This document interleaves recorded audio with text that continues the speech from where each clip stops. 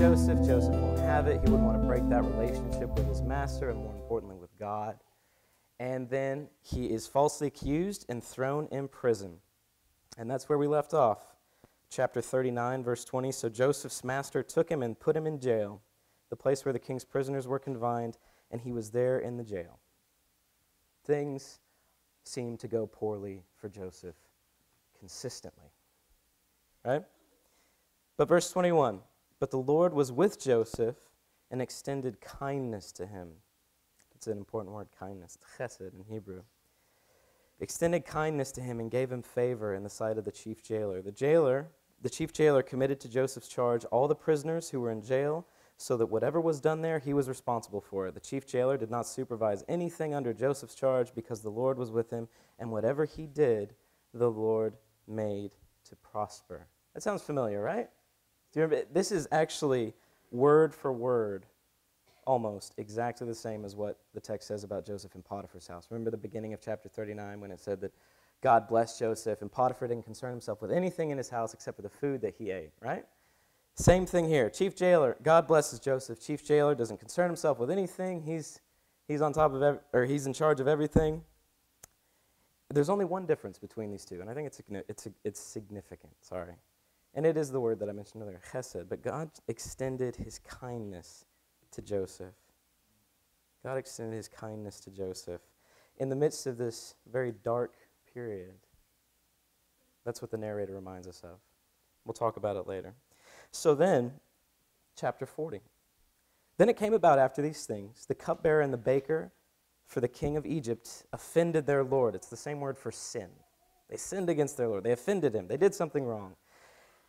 Pharaoh was furious with his two officials, the chief cupbearer and the chief baker, so he put them in confinement in the house of the captain of the bodyguard, wink, wink. We know somebody else who's there, in the jail, the same place where Joseph was imprisoned. The captain of the bodyguard put Joseph in charge of them, right? Remember, he's blessing everything that he does. God is. And he took care of them. Joseph took care of them. And they were in confinement for some time. We'll find out later it was actually a very long time when we see how old Joseph is when he finally meets Pharaoh. So then the cupbearer and the baker for the king of Egypt, who were confined in jail, this is verse 5, both had a dream the same night, each man with his own dream, and each dream with its own interpretation. When Joseph came to them in the morning and observed them, behold, or look, they were dejected. He asked Pharaoh's officials who were with him in confinement in his master's house, why are your faces sad today? It's kind of curious, isn't it? Joseph betrayed. I can only imagine the emotional and psychological damage he went through being sold into slavery by his own family. And then falsely accused and thrown in prison is actually concerned about the welfare of his fellow prisoners. It's almost a strange question, isn't it? Why are you downcast today? Well, we're in prison, Joseph. But Joseph cares about them. He cares about them. I think that's really a testament to his character. And then they said to him, we've had a dream, and there's no one to interpret it. And then Joseph said to them, do not interpretations belong to God? Tell it to me. Now, dream interpretation back then was practically a science. They had all these methods and rituals and whatnot for interpreting dreams. It was akin to, going to the doctor. It was something that was very normal. If you have this dream, you go see an interpreter, right? But they are bereft of access to a dream interpreter. They know that they both had significant dreams. They're concerned, but they don't have an interpreter. It's like, maybe I have appendicitis, but I can't go to a doctor. I've had this dream. I can't go see an interpreter. It was a normal thing. And then Joseph, interestingly, Joseph says, do not interpretations belong to God. He's not a professional. They had professional dream interpreters. But Joseph just says, interpretations belong to God. Tell it to me. Let's see what he says. And it's interesting that Joseph defers everything to God. Right? If you think about where he's at, how he's gotten there, he's been betrayed, lied about, sold, you name it. That's where he's at. And that's the system that's been governing his life, right? And yet he doesn't try and make himself look good here. He doesn't try and gain some status, gain some authority. He's just like, interpretations belong to God. And we're going to see that throughout the chapter. This is the first place. So the chief cupbearer starts. Told him his dream. Verse 9, he told his dream to Joseph and said to him, in my dream, look, there was a vine in front of me, And on the vine were 3 branches, and as it was budding, its blossoms came out, and its clusters produced ripe grapes. Now Pharaoh's cup was in my hand, so I took the grapes, I squeezed them into the cup, and I put the cup into Pharaoh's hand. Then Joseph said to him," this is the interpretation of it, just boom, like that. This is the interpretation. "The 3 branches are 3 days. Within 3 more days, Pharaoh will lift up your head," pay attention to that word, "lift up your head and restore you to your office. And you will put Pharaoh's cup into his hand according to your former custom when you were his cupbearer." Right? You're going to be restored. Congratulations. That's what your dream means. Things are going well for you. And then, assured that his interpretation is right, Joseph interjects and begs the cupbearer to help him. "Only keep me in mind when it goes well with you, and please do me a kindness," same word, "please do me a kindness by mentioning me to Pharaoh and get me out of this prison." Joseph is asking this guy to show some sort of loyalty, some sort of right relationship. That's what that word kindness, chesed, we talk about it a lot. That's what it means, this faithful, loyal relationship, right? If you're a good friend, then you treat people with chesed. You know, it's the rightness of it. And he's like, "Please do me this kindness. I have just helped you. Please get me out of here." I mean, you can hear the pain in his voice, right? Again, betrayed by his family, sold as a slave, falsely accused and thrown in prison. "Please show me kindness. Please let something go right for me. Please." And then we get his account. We get Joseph's account of what happened to him. "For I, in fact, was kidnapped from the land of the Hebrews, and even here I have done nothing that they should have put me into this pit." It's interesting that he doesn't mention his family. I'm assuming it's probably because it was just too painful for him to admit to strangers. "My family betrayed me and sold me into slavery. I have done nothing that they should put me into this pit." His choice of words there is indicative of how he sees his circumstance. Remember when his brothers betrayed him, they threw him into a pit, right? And here he's in a prison, but he doesn't call it a prison. There's a word for prison. He calls it a pit. "I'm back at the bottom. I am back at the bottom. Please help me." So then the chief baker, standing on the side, saw that he had interpreted favorably. Joseph did. He said to Joseph, it's verse 16, "I also saw in my dream, and behold," hey, maybe I'm going to get a good answer. "I saw in my dream, and behold, there were 3 baskets of white bread on my head. And in the top basket, there were some of all sorts of baked food for Pharaoh, and the birds were eating them out of the basket on my head." Now, I'm not a professional dream interpreter, and neither are you, but I feel like scavenger birds eating something out of your head is a bad sign. It's a bad sign. But the baker's like, "Well, hey, it was good for this guy. Maybe it's going to be good for me." And then Joseph answered and said, "This is its interpretation. The 3 baskets are 3 days. Within 3 more days, Pharaoh will lift up your head from you." It's a play on words there. Remember, lift up your head for the cupbearer. "Lift up your head from you, and will hang you on a tree, and the birds will eat your flesh off you." Back then, this was, so this is obviously bad news, but it's even worse than it sounds. The the word for hanging on a tree, we think of people being executed by hanging, but actually what they would kill them and then impale them on a stake. Very graphic, but this is what they did. Impale them on a stake. That's really what it means as an example. It wasn't just about the execution. Pharaoh made an example of the baker as the birds ate its flesh. Don't do what that guy did, everybody. And it was, I imagine, a compelling image. "Thus it came about on the 3rd day." Okay, so let's see if Joseph was right. "Thus it came about on the 3rd day, which was Pharaoh's birthday." It's the only time in the Hebrew Bible that you see the word for birthday. It's really interesting. That and $1 will buy you a Coke. That he made a feast for all his servants. Pharaoh's throwing a party for himself. "And he lifted up the head of the chief cupbearer and the head of the chief baker among his servants. He restored the chief cupbearer to his office, and he put the cup into Pharaoh's hand, but he hanged the chief baker," remember, impaled, nasty, "just as Joseph had interpreted to them." Just as Joseph had interpreted to them. And remember Joseph's desperate cry to the cupbearer, "Please remember me. I know that you're going to be restored. God has revealed to me, you're going to be restored. You're going to be next to the most powerful man in Egypt. Please, please, please remember me. Please. Everything he's been through in his life, please, let something go right for me. Let something go right for me. But what happens? Yet the chief cupbearer did not remember Joseph, but forgot him. Forgot him. There is this cycle in Joseph's life, a cycle of bad things. It just seems to keep happening. First, his brothers are jealous of him. They hate him, and they sell him as a slave. Things start to look up in Potiphar's house. Boom, falsely accused of rape, sent back to jail. Finally, he has a chance to get an ear maybe with Pharaoh through the cupbearer. Forgotten. That's Joseph.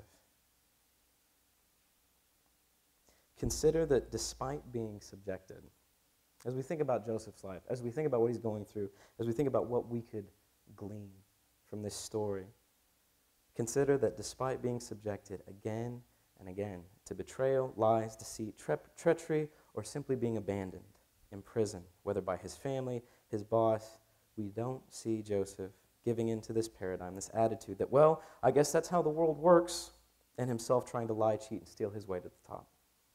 I mean, just imagine, after the deep pain and anger you'd feel being betrayed by your own brothers and sold as a slave,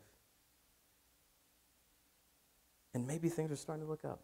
Things go well in Potiphar's house. You're trusted, in charge, succeeding. Then bam, false accusations, lies, and you're back in prison, back in the pit, as he says, rotting in prison in Egypt.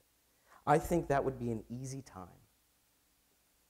If ever it happened in life, I think that would be an easy time to write off integrity, to write off God, to abuse his position of authority that he gained in prison, submit to that system of corruption, since it had mastered over his life ever since he was sold at 17. Remember, things just keep going badly because people are dishonest or forgetful or worse. But he doesn't. He doesn't. We see him maintain his integrity in chapter 39 when his boss's wife tries to seduce him. We see him having compassion on fellow prisoners, concerned for their well-being. Joseph's circumstances didn't govern his faith. God was bigger than that. Joseph's circumstances didn't govern his faith. And it's amazing to think about what Joseph didn't know. What Joseph didn't know, what he didn't have the benefit of, which is the rest of Scripture, as we do. We see many passages of many people suffering through God's will, prophets like Jeremiah, imprisoned for his commitment to God, apostles like Paul, shipwrecked, beaten, and stoned for his proclamation of the gospel, and even Jesus, the Son of God, crucified instead of crowned, the rightful king. We have the benefit of looking back and taking comfort from these stories, these examples in Scripture as we ourselves suffer. We can take courage when Paul says, we rejoice in our suffering, knowing that suffering brings perseverance, perseverance, proven character, hope, and hope does not disappoint because the love of God has been poured out within our hearts through the Holy Spirit. We take courage and comfort from that because we know that we are not alone, that God's plan is bigger than our suffering. But Joseph was very, very alone. Again, betrayed by his family, falsely accused of rape, abandoned in prison. And do you know what accompanied him? This is really interesting as we think about what we know versus what Joseph knows. What accompanied him in that loneliness was the theology of his day. The theology of that day was that when bad things happen to people, it's because they've sinned. That was the pervading thought of the day. God blesses good people, and bad people are judged. If you've ever read the book of Job, remember his 3 friends who come to him in his mourning after he's lost his house, his land, his family's been murdered, he's got nothing, right? And what do? They try and convince him that he must have done something wrong to deserve it and that he needs to appease God. Now we know the text says Job had not done anything wrong, and that's why Job refused to listen to his friends. He's like, I have not done anything, right? But that was the theology of the day. Bad things are happening to you. You've done something bad. And so too, Joseph in his loneliness These are the thoughts he was having to fight against as he sat in prison. Despite being betrayed, lied about, and probably wondering where God was in all of it, he had to fight through that even to maintain his integrity. Sleeping with Potiphar's wife would have been easy.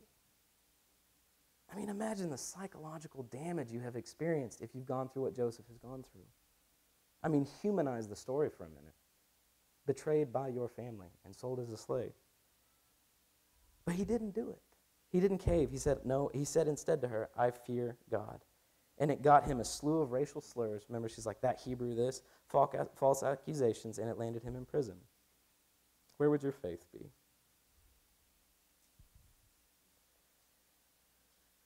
Imagine the damage that you would carry emotionally and psychologically. It'd be easy, very tempting to just say, to heck with it all, it's not worth it anymore. Joseph was very damaged, deeply scarred, and we're going to see that as he weeps again and again in the upcoming chapters. He weeps. There's a reason for that. And he was probably 18 years old, roughly, when his life and relationships entirely unraveled. 18. Yet we see in his life this resilience, this ongoing allegiance to God. Joseph's pain didn't become an excuse to abandon God or his principles. God was bigger than that. And just as Joseph remained loyal to God, so God remained loyal to Joseph, right? Do you remember the beginning? We talked about that word chesed. The addition of it at the beginning, that was different than the original text on Potiphar's house.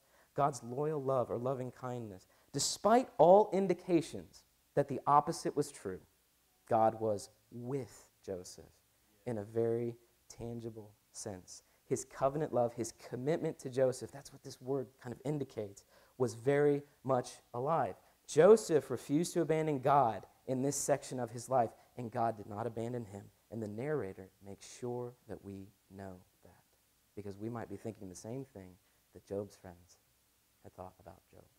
He deserved it. The narrator makes sure that we know that God was with him, that his plan was bigger simply than prosperity and judgment, the paradigm of the day. And as a side note, I guess we should really consider that it's actually more complicated than health and wealth preachers might indicate in some of their sermons. That's why the narrator makes sure to tell us that God was with him, even in prison. It's the two darkest moments of his life. Consider that. The two darkest moments of his life. After he's sold into slavery, a slow death sentence, and the second one, when he's thrown in prison under false accusations, God was with him. And it's the only two times we see God mentioned by name in Joseph's entire story. There is in chapter 38, but that's about Judah.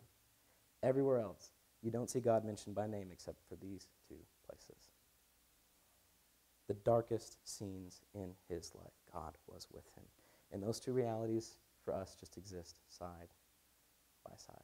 We don't get long explanations. It's just Joseph is in the darkest moment of his life. God was with him. God was with him. So the camera pans away from Joseph in chapter 40. We've gone through chapter 40. Now we're going to go through chapter 41. Camera pans now to Pharaoh, right? 41 verse 1. Now it happened at the end of 2 full years that Pharaoh had a dream. And behold, he was standing by the Nile. So, Nile was a very fertile place. You're going to see a lot of fertility imagery here. That was very important to the Egyptians, right? And lo, or behold, from the Nile there came up 7 cows, sleek and fat, and they grazed in the marsh grass, again, very fertile. Then behold, 7 other cows came up after them from the Nile, ugly and gaunt, and they stood by the other cows on the bank of the Nile. The ugly and gaunt cows ate up the 7 sleek and fat cows, and then Pharaoh awoke. For those of you reading the Wing Feather Saga, I always picture the toothy cows. He fell asleep and dreamed a second time, verse 5. And behold, 7 ears of grain came up on a single stalk, plump and good. Then behold, 7 ears, thin and scorched by the east wind, sprouted up after them. The thin ears swallowed up the 7 plump and full ears. Then Pharaoh awoke, and behold, it was a dream. Now in the morning, verse 8, now in the morning his spirit was troubled. Just like the baker, just like the cupbearer. Now Pharaoh is a little disturbed by the dream.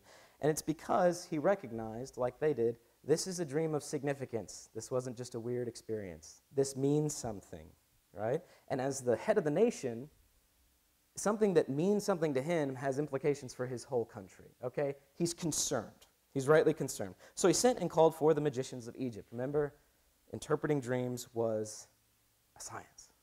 So he got all the guys. He's like, you guys got to figure this out. And all its wise men. And Pharaoh told them his dreams, but there was no one who could interpret them to Pharaoh. No one who could interpret them to Pharaoh. Then the chief cupbearer, remember this is 2 years later. I said that at the beginning. 2 years later, Joseph's been forgotten in prison. Then the chief cupbearer spoke to Pharaoh, saying, I would make mention today of my own offenses. He's very deferential. And remember, Pharaoh was looked at like a god. He was considered a god. And so it's almost like talking to God and being like, hey, you remember that time I really screwed up? I would make mention today of my own offenses. Pharaoh was furious with his servants. This is verse 10. And he put me in confinement in the house of the captain of the bodyguard, both me and the chief baker. We had a dream on the same night. He and I, each of us dreamed according to the interpretation of his own dream. Now a Hebrew, racial slur, now this Hebrew youth was with us there, a servant of the captain of the bodyguard, and we related them to him, the dreams that is, and he interpreted our dreams for us. Again, it was amazing that he could just do that without having to get some sort of like cow liver and look for markings on it. I'm serious, they would do stuff like that. He interpreted our dreams for us. To each one, he interpreted according to his own dream. And just as he interpreted for us, so it happened. He restored me in my office, but he hanged him. Then Pharaoh sent and called for Joseph, and they hurriedly brought him out of the dungeon. And when he had shaved himself and changed his clothes, he came to Pharaoh. Right? So in the Levant, they have beards, or in Israel, Syria, whatever, they had beards. In Egypt, they didn't have beards, so we had to get rid of the beard if you're going to be presentable for Pharaoh. And they changed his clothes.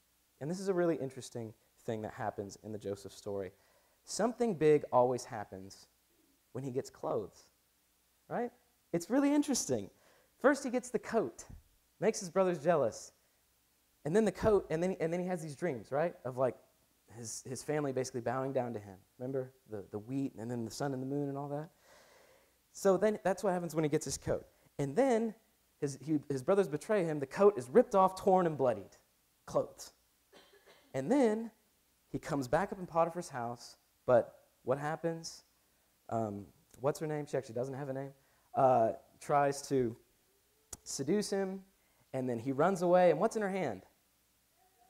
And he's thrown in prison right after that. Isn't that interesting? And then here, he's about to be brought up out of prison, and he's shaven and given a change of clothes. It's like, it doesn't mean that this necessarily has like a lot of theological implications, but it's like good camera work in a film. The details here add theme to the story and a certain beauty, I think, to the narrative. So he changed his clothes. He came to Pharaoh, and Pharaoh said to Joseph, I have had a dream, but no one can interpret it, and I've heard it said about you that when you hear a dream, you can interpret it. Now, that's specific. Remember, they had all these rituals, but Pharaoh's like, you can just hear them and interpret them. And then Joseph answered Pharaoh. And listen to what he says. Remember how he pitched it to the cupbearer and the baker? Listen how he pitches it to Pharaoh. It's not in me. God will give Pharaoh the answer that he seeks. Again, deferential language, more humility from Joseph, scarred, betrayed, beaten Joseph. He doesn't try and make himself look important to Pharaoh to impress him or save his own skin. That's amazing. I mean, to live a life of humility automatically acknowledges that our worth comes from somewhere else. And Joseph, despite everything he's been through, sees that. His worth is from God. He doesn't have to aggrandize himself or boast about his abilities. He's like, well, it's not me, it's just God. Otherwise, if that weren't the case, we'd all have to go around all day boasting about ourselves and inflating our own reputations. Now, Joseph sees God's hand as much bigger. God will give Pharaoh the answer he desires. So Pharaoh spoke to Joseph. He describes the dream. Brings up the cows, right? There's these 7 healthy cows, then these 7 ugly cows, and it's funny. He's like, such as I had never seen for ugliness in all of the land of Egypt. I did not know such ugly cows existed, Pharaoh says. And then the ugly cows, such as I had never seen in Egypt, they eat the fat cows. But then they look just as skinny as before, right? Kind of skimming through this part. Then he describes the second dream. 7 ears of grain, probably wheat, full and good, and then 7 bad ears, withered and scorched. They sprouted up after them, and then they swallowed the 7 good ears. I told it to the magicians. Again, he's dumbfounded. I told it to the magicians, but there was no one who could explain it to me. Now Joseph says to Pharaoh, Pharaoh's dreams are one and the same. Here comes the interpretation. God has told, not I am telling you, Pharaoh, God has told Pharaoh what he is about to do. The 7 cows and the 7 ears are each 7 years. The dreams are one and the same. 7 lean and ugly cows that came up after them are 7 years. The 7 thin ears, scorched by the east wind, are also 7 years. It will be 7 years of famine. It is as I have spoken to Pharaoh. God has shown Pharaoh what he is about to do. 7 years of great abundance, verse 29, are coming in all the land of Egypt. And after them, 7 years of famine will come. And all the abundance will be forgotten in the land of Egypt. And the famine will ravage the land. So the abundance will be unknown because of the subsequent famine. It's going to be that bad, okay? It will be very severe. Now, as for repeating the dream to Pharaoh twice, it means that the matter is determined by God, and God will quickly bring it about. Problems. 7 years of plenty, 7 years of famine, and then verses 33 through 36, Joseph gives Pharaoh advice. Advice based on what's going on. And pay attention to how he says it again. Now let Pharaoh look for a man discerning and wise and set him over the land of Egypt. Let Pharaoh take action to appoint overseers and charges of the land, and let him exact 1/5 of the produce of the land of Egypt in the 7 years of abundance. Then let them gather all the food in those good years that are coming, store them, and store up the grain for food in the cities under Pharaoh's authority, and let them guard it. Let them become as a reserve for the land, for the 7 years of famine which will occur in the land of Egypt, so that no one will die, essentially. Right? So Joseph's like, Pharaoh, 20% tax, store it. I think it's funny that it says guard it. Like, hey, it matters that it stays there. And then you're going to make it. Egypt's going to make it. That's it. You got to find somebody who's going to do that for you, Pharaoh. He doesn't say, me. He says, here's my advice. Now, look at how much I've suffered. I deserve this. Joseph sees himself squarely in God's hands, even in front of Pharaoh. Remember how desperately he'd been waiting for this? When he asked the cupbearer, please remember me. But still, squarely in God's hands. That's where he sees himself. Now this proposal, verse 37, seemed good to Pharaoh and to all his servants. Then Pharaoh said to his servants, can we find a man like this in whom is a divine spirit? Some translations probably say Spirit of God. And if it has a capital G, that's interesting. I think divine spirit is probably better. This isn't Pharaoh converting to monotheism. He's just affirming with Joseph that this interpretation was divine, not of Joseph's making. So, can we find a man like this in whom there's a divine spirit? So Pharaoh said to Joseph, since God has informed you of all this, there's no one as discerning and wise as you are. You shall be over my royal estate. And according to your command, all my people shall do homage. Only in the throne will I be greater than you. Pharaoh said, see, I have set you over all the land of Egypt. Then Pharaoh took off his signet ring from his hand and put it on Joseph's hand and clothed him in garments of fine linen and put the gold necklace around his neck. Now, it wasn't just like a necklace that we'd buy at a pawn shop. Like the golden collars, you seen those on Egyptian statues sometime? This thing like covered your upper chest. It was that much gold. It was a huge deal. He had him ride in his second chariot, and they proclaimed before him, bow the knee, and set him over all the land of Egypt. And Pharaoh reiterates to Joseph, though I am Pharaoh, yet without your permission no one shall raise his hand or foot in all the land of Egypt. Imagine the whirlwind that Joseph just went through. From literally the same day, he was a slave, imprisoned in a pit, abandoned, forgotten, and now he is the viceroy over one of the greatest nations in the world at the time. Excuse me. And it gets better. He gets a wife. Verse 45. Pharaoh named Joseph Zephanath-Paneah, and he gave him Asenath, the daughter of Potiphar, priest of On. So Joseph gets married into the Egyptian aristocracy. It's a permanent position.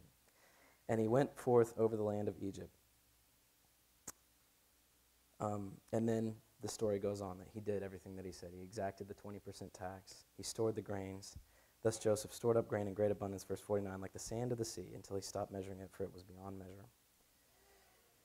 Now before the years of the famine came, 2 sons were born to Joseph, whom Asenath, the daughter of Potiphar, priest of On, bore to him. Joseph named the first one Manasseh, for he said, God has made me forget all my trouble and my father's household. He named the second Ephraim, for he said, God has made me fruitful in the land of my affliction.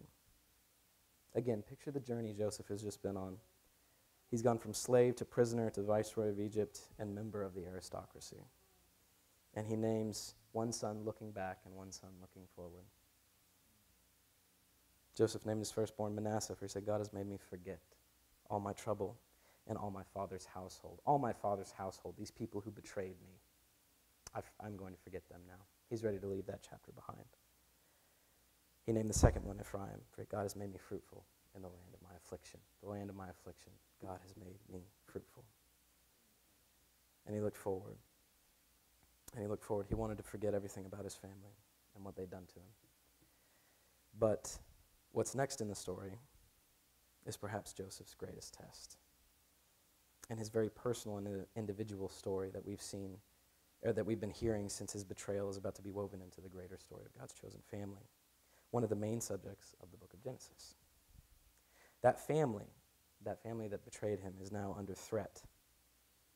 Right? They're liable to starve because the famine's coming. It's under threat, which means that the promise of God is under threat as well. Remember, God promised Abraham land, people, and blessing in Genesis 12 and 15. You can't have any of that if the chosen family starves to death. And here we find Joseph, viceroy of Egypt, abounding with food, yet by that very family, betrayed, ripped of privilege, sold as a slave, but now with complete power over them to do as he pleases. Because they're going to be coming to Egypt. We'll talk about this in 2 weeks. They're going to come to Egypt in search of grain. He'll see them. And now he's in complete power to do with them whatever he wants. We've seen him refuse to abuse his position in the past, namely with Potiphar's wife. But now that he has complete control over what happens to his brothers, what will his response be? We'll see in a few weeks.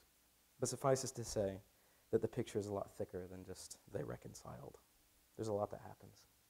There's a lot that happens. And Joseph is ready, as we saw in this naming passage. Remember, naming stuff, whenever you see it in the Old Testament, it's very important. And he's ready, based on this naming passage, to forget everything about them.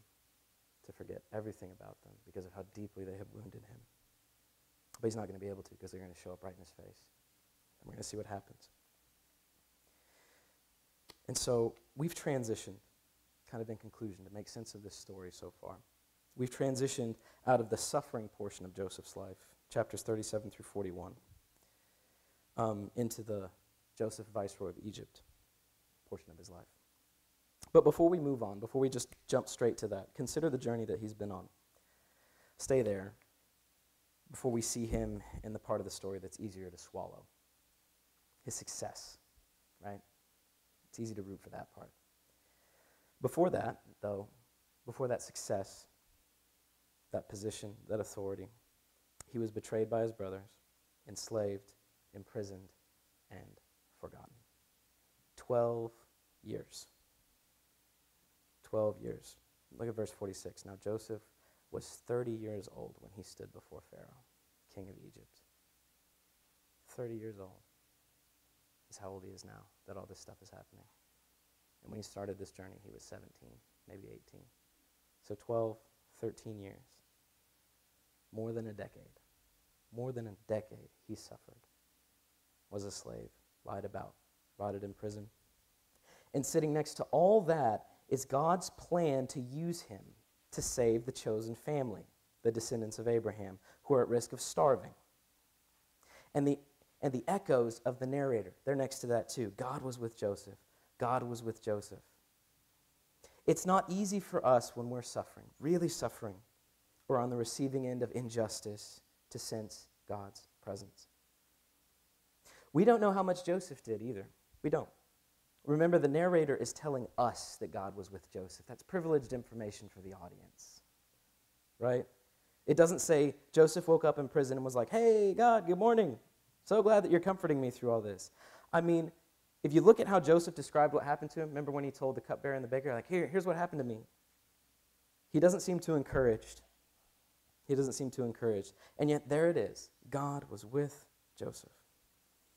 God was with Joseph. God was with Joseph.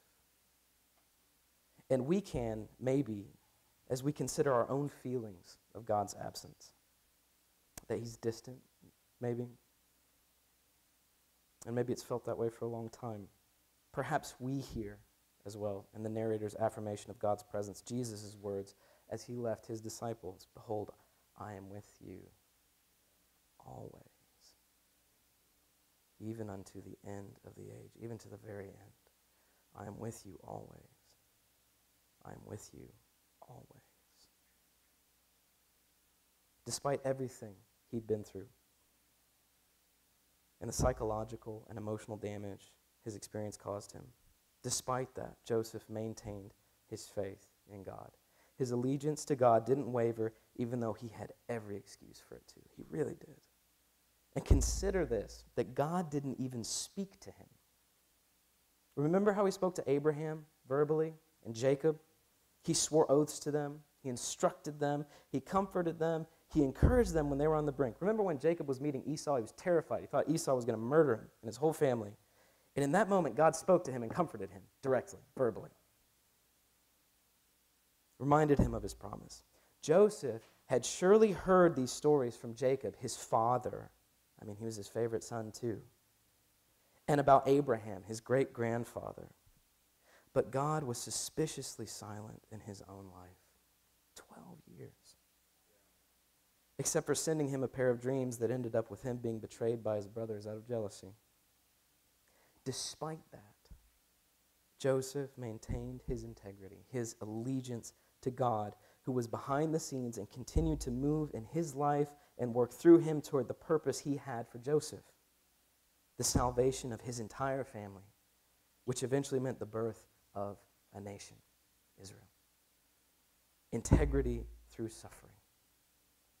Righteousness is another word for it, doing the right. Doing the right. Remember how easy it would have been for Joseph to slip. As I considered Joseph's radical integrity through suffering, I thought of Dr. Martin Luther King Jr., how much he endured in his fight for racial equality, resolute and under firm conviction by God, but eventually dying for the cause, not seeing the final fruit of his hard work. But what a legacy he left. How very much did God use his life and his suffering. And we too can maintain integrity through suffering. We can hear Scripture speak, but God was with Joseph. We can feel the Holy Spirit breathe in our hearts, I am with you always, even to the end of the age. Even when our suffering does not make sense. There's not always an answer. When there's not this obvious reason for what we're going through. When the night is the darkest. Remember, 2 times it says it, and it was at the darkest moments of his life. When the night is the darkest. Through more than a decade of suffering, God was with Joseph. And for that long and more, for us, he will be with us. Through Jesus, he made a covenant with us. Remember that word, chesed. It's like a covenant. Through Jesus, he made a covenant with us, not just Abraham's family, but for anyone who accepts Jesus. I am with you always. And we can take courage that he is with us. We can press into him in prayer when we don't understand, when we're being treated unfairly, when prejudice rears its ugly head. Joseph experienced all these things. We have access to God through Jesus. We're part of that chosen family now too. Jesus made it possible. And like Joseph, we can suffer with integrity, not abandon our righteousness, and take comfort from his example and from Jesus' words, I will never leave you. Remember what the narrator told us at the very beginning. God showed Joseph kindness, chesed, loyalty. God showed him loyalty. And through Jesus, we experience that loyalty. We, too, call God our Father. And his loyalty and his kindness and his love extend to us, to you, to me. Even if we can't feel it, even if we don't see it like Joseph didn't. 12 years. God has sworn himself to us. And as we suffer, let us do it with integrity, not abandoning hope, but living in righteousness, trusting God's hand in our lives and not forgetting his love and his loyalty to us. Now, as we take communion together, that's us remembering how Jesus made that possible, his death on our behalf, so that we could have new life in God. And then next week we'll celebrate his resurrection, our new life, and our redemption.